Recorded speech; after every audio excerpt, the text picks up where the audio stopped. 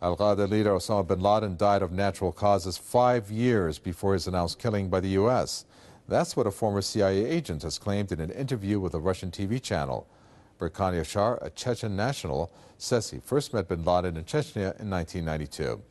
He says he personally knows Bin Laden's 3 Chechen bodyguards who protected him until the end.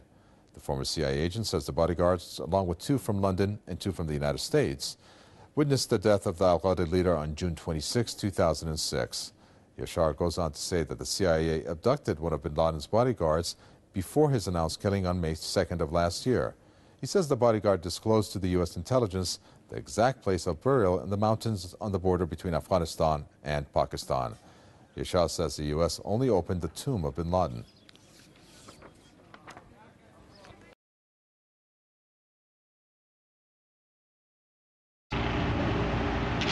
Ha ha ha!